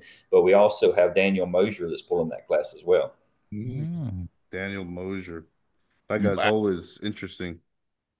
That's going to be that's a big drop for Daniel, because I think Daniel usually walks around between like 210, 220. So he's making a significant drop for that. Daniel has pulled that class more than he's pulled any other class. Over the last Lottie Tour that he competed in, I don't even think he had to cut for that. No, he did have to cut just a little bit, but he pulled the 86 class then. The 95 class is the class I pull in. I don't know more than just a couple of times really that Daniel's pulled that class. He usually pulls the 86 class. He just bumped up. Matter of fact, whenever PAL was still in operations, we were looking for somebody in the 95 class. So I was pushing him to go to the 95 class. He was too light. He was too light for the 95 class at that time, and I was pushing him to go to the 95 class so he could compete and rep us over in PAL at the 95 kilogram. But so he had to gain weight for that. Wow. Okay. That's interesting. Israel, you want to? Yeah. I'm just gonna finish up here with the last couple classes. There's one guy I wanted to touch on for the 105 kg category on the right. His name is Jack Severa, if I'm not pronouncing that wrong. This guy, he's a newish puller. He came on the radar for me back when Devin was doing his last tour around the US, going around and challenging all the different teams.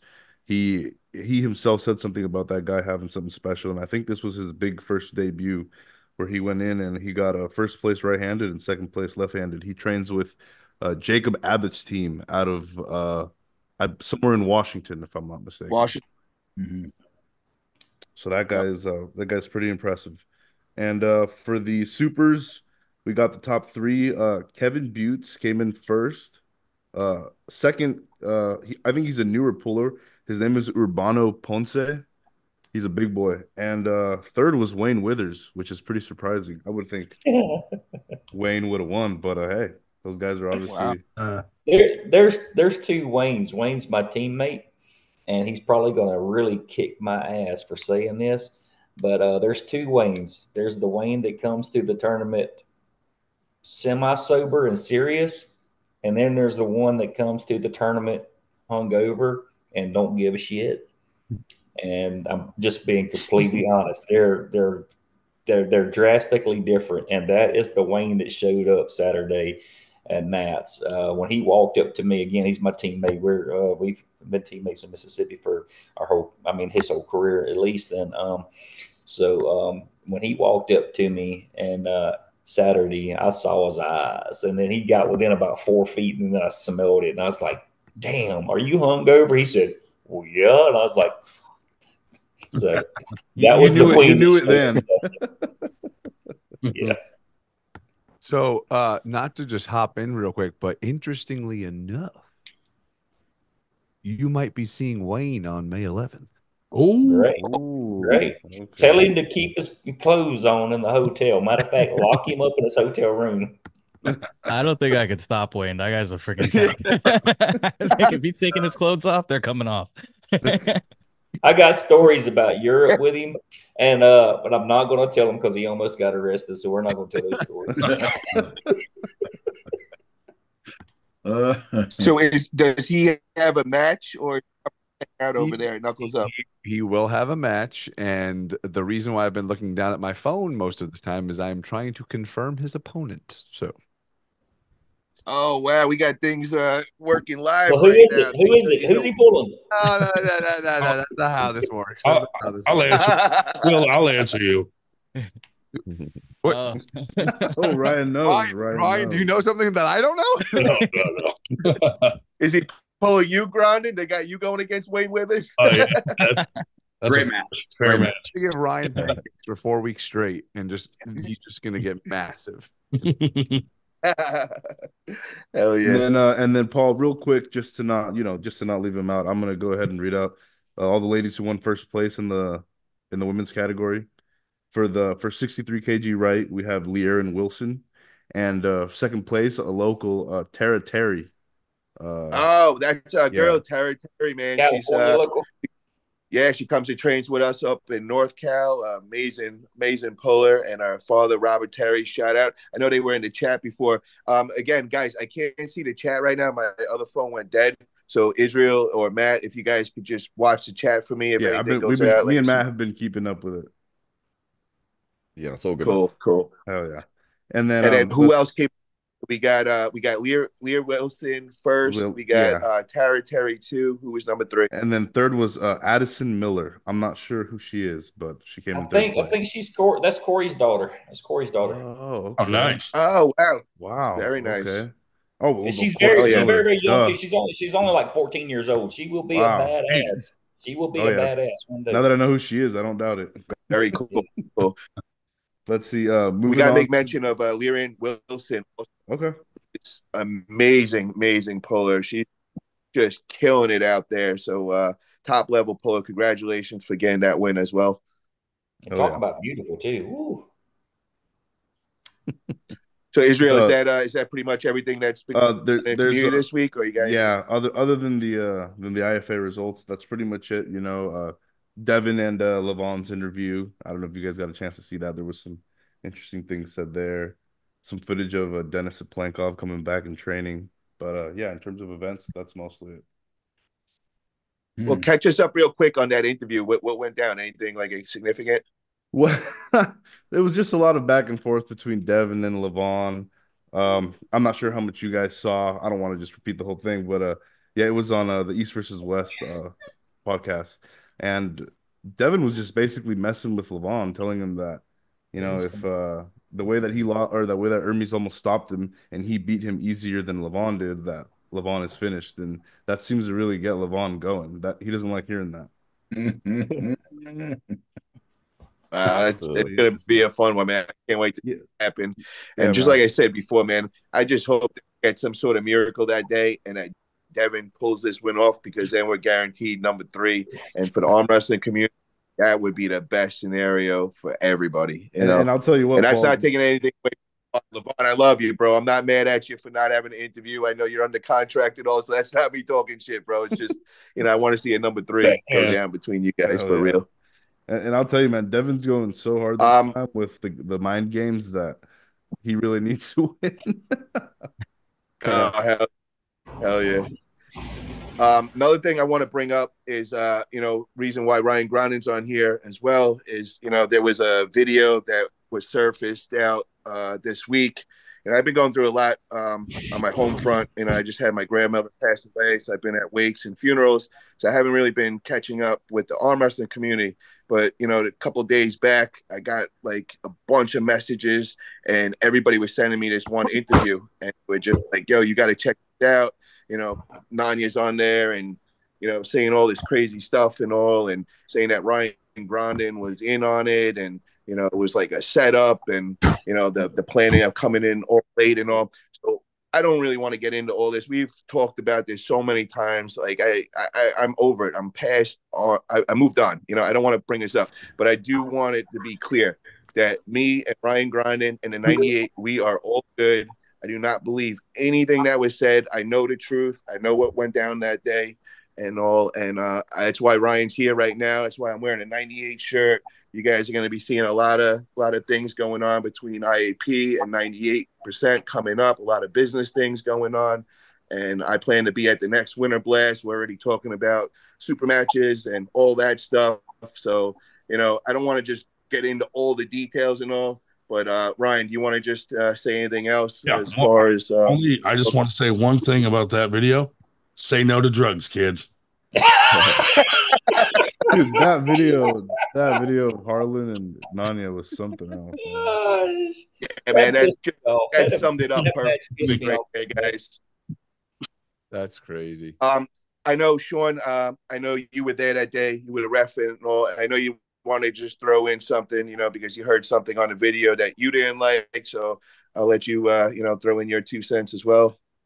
No, yeah. The one thing that I heard was people saying that we weren't ready, and that's the reason. We were. So we had what did we have, Ryan? 588 entries. 588. Yeah. We had 588 entries. And then we had an hour's worth of super matches before those entries that I refed. So, and I've gotten with Corey over the years, and me and Corey are trying to get us his program, his bracketing program, like I wanted, I guess. So, I guess for me anyway. So he's been working on that a lot. And one of the things I have him working on is a percentile of the completion of the tournament. The reason I do that is because a lot of my tournaments have to be over by a certain amount of time. So I kind of do the math. I'll go to my bracket person. I'll say, what's the percentage rating? And they can tell me 50%. Well, I know if we've been going for 3 hours, we got 3 hours left, or if I've got 4 hours of stage time left, I can stretch it out. Or if I've got 2 hours stage time left, I need to step it up, go faster. So anyway, we get through with the super matches by like 1:30, something like that. And we're going up until the time that about the time that we need to do this this deal. What was it? 3 o'clock? We're supposed to do that? 3 o'clock. 3 o'clock. Yeah. Okay. Everybody knows, because he said on there that if he knew what time it was, for 9 months, these flyers were made and everything was set 3 p.m. So there is no like mystery, like when the match was going to be. It was 3 p.m. from the beginning. Yeah. So anyway, so we get down to the time to where we need to do this super match, and they're telling me, okay, it's time to do the super match. I'm like, all right. So I go to Corey and just like a instinct thing. What's my percentage counter? And Corey looks down, he looks up at me, and we've been on stage now for a couple of hours. And he looks down, he looks at me, and I could tell he don't want to tell me. I'm like, what the fuck? So I go around there and I look, and it's at 8%. 8%. And I'm already tired. And I'm like, oh, hell no. I'm not coming off the stage. We're not breaking and waiting, for them to come. So I told him, I said, when both of them get here, then we'll immediately stop. As soon as we get through that match, we'll stop and we'll do the super match and we'll get going again. And hell, they never. Matter of fact, this was actually after we did stop. We stopped for like 15 or 20 minutes, and that's when I finally asked Corey, and that's when I finally got it going again. So it was kind of pissing me off. It wasn't kind of pissing me off. It was very much pissing me off that Nanya wasn't there. He wasn't showing up, and we'd had the show stopped for him, and I'm at 8%. And I'm like thinking, and so I'm doing the math in my head. We're like at midnight. We're getting done at midnight now. We're getting done at fucking midnight. So I'm getting more and more pissed off the more I think about it. We're getting done at midnight. And he never showed up, never showed up. So we finally got back on the stage, and that's when they were saying, well, when we got there, they still wasn't ready for us. Yeah, we were ready for you. You just never got there, nowhere near in time, you know? Yeah. So anyway, and it was a pure shit show after that. Hey, Didn't you say that was one of the most difficult matches you've ever refed? Look, I'm actually going. I've got some of your guys actually. We're getting together and we're going to film a real professional referee clinic for film for people to learn how to ref, and I'm going to use that matchup as one of my examples during that film. It's going to be shown worldwide. Now, I'm not going to say any names, but I'm going to say, if you ever have a match that is just impossible to ref, quit trying to ref it the way you would something else and just tell both of the competitors, I'm going to foul you out. You're going to get commands. When you get 3 commands, that's 1 warning. When you get 2 warnings, that's 1 foul. I don't care if you pull or not. It's up to you. So when you tell them wrist, that's 1 command. Literally tell them that. You're going to see this in the video. Wrist, 1 command. Wrist, that's 2 commands. Wrist, that's 3 commands. That's 1 warning. We're going to do this until you foul out. Yeah.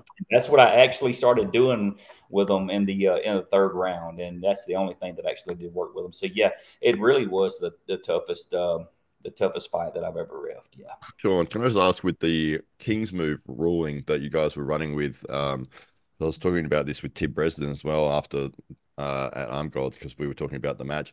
The rulings that you were going with, so if your shoulder dips below parallel or below the height of the table, you're giving 1 warning to immediately stand back up, or bring your shoulder back above the level of the height of the table. And then if it goes back below again, is that a foul or is that a loss? No, it's a foul, but it's not an immediate stand up. You get 2 seconds to stand up. So if their humerus goes into a decline angle, or basically if their shoulder drops below the pad, then and that's only if they're in the neutral or the losing position. If they're on the winning side, they're in the winning position, they can be below as far as they want to. But then if they come back, if they stay down in that position and they come to neutral or losing, you give them a command to come up, and they have 2 seconds to comply. If they come up, they can pull all day long. If they go down, you only give 1 command per match or per setup. So if they come up, they're fine. If they drop back down, it's an immediate stop with a foul. If they do not come up within 10 seconds, then it's a stop with a foul. And that's that's typical IFA rules. Yeah. Yeah. It's a running foul. So it's a running foul, or is it you stop it on the first? So if he's gone down, you've given the warning to stand back up. He stands back up. He goes back down. That's a foul. Do you stop that, or is that a running foul? No, that's immediate stop and a foul. Okay. Yeah, and that would be after you gave them the first command. They only get 1 command per setup. And it would be the same thing as that they dropped down, you gave them the command and they didn't come up.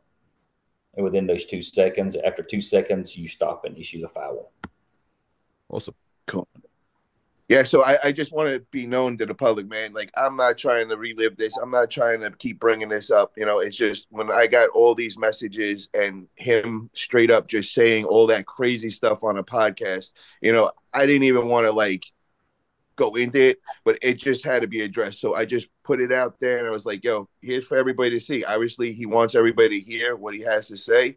Here it is, man. I'm not trying to make any excuses. I'm not trying to keep harping on this. I just want to move on from it. But I couldn't believe the disrespect that he did with that video. I mean, I should expect it from his character and all, but I felt like he was embarrassing himself by, taking pride in everything he was and all. And I just, I think other promoters need to know, if you're going to work with this guy. He called me out for $5,000 and then didn't even come with $1 of his own money. And I think that just says everything about that match. That should never even went down. But I'm leaving it here, guys. I don't want to bring it up anymore. I just, I want to move on. I'm back in the training. I went to PT today, got everything checked out. I had a little something kink in my arm. I wanted to make sure it was nothing serious. I got the green light from the PT guy. It's just a muscle that's real tight. Just got to stretch it out. And I'm back in the gym. I'm focused. I'm going to keep my mouth shut and just, put in that work now. I'm going to drop down to that 176 class, and I'm going to get myself out there and get in a bunch of tournaments and just get a lot of experience. So, now I'm just putting my head down, keeping my mouth shut, and putting in the work, back to the grind. Anything else want to be said, man? I think I pretty much. Oh yeah, Will, what's up, brother? Just one quick thing. First of all, Ryan, it was an awesome tournament. It was great. Thanks. Appreciate it. Even though I sucked, but someone didn't suck. This guy playing the wrong direction.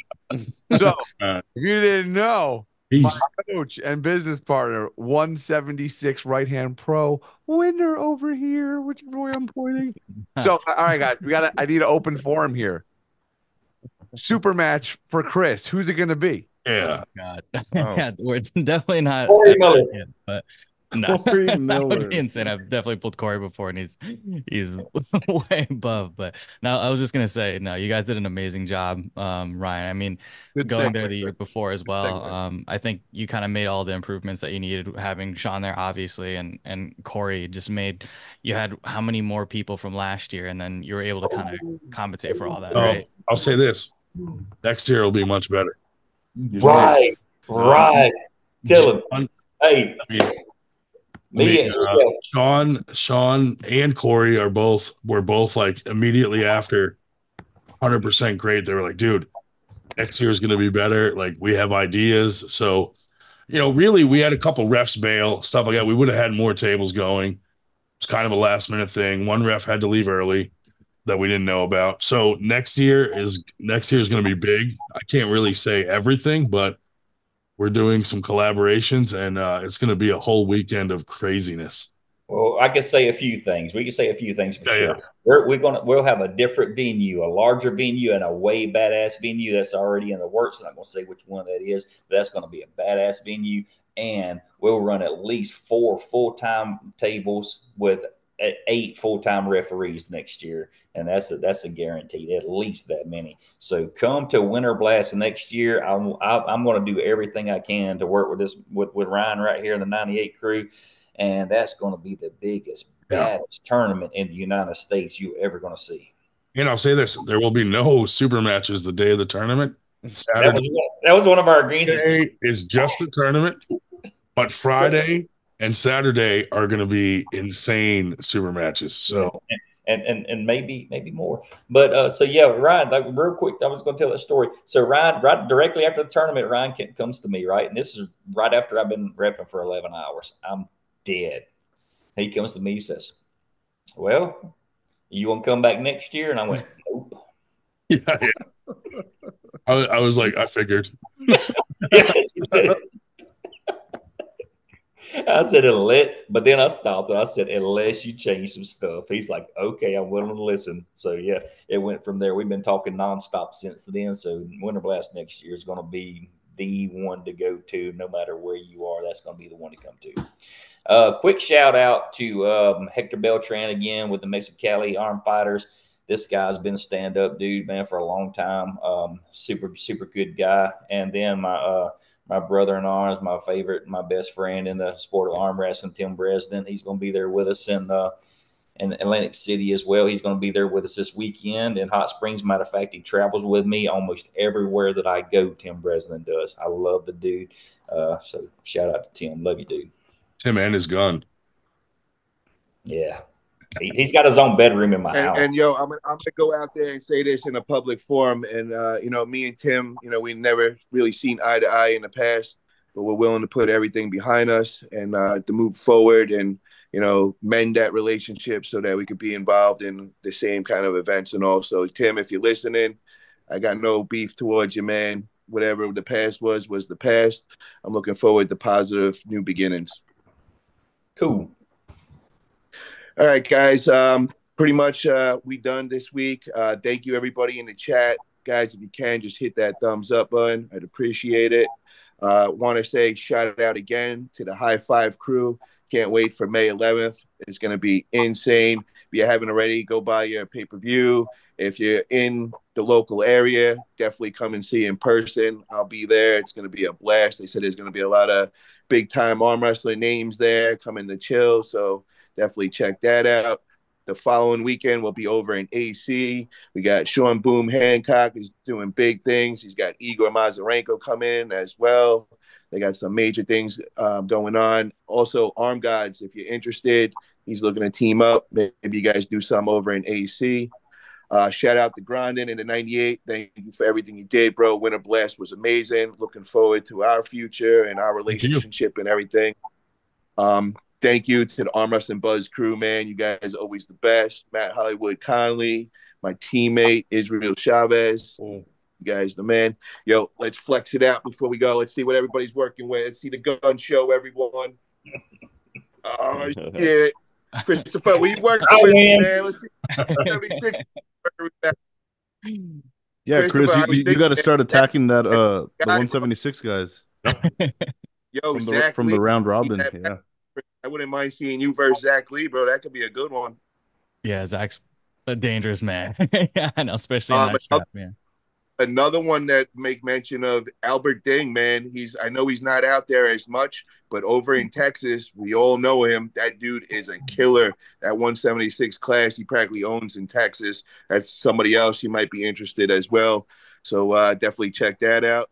And thank you again, guys.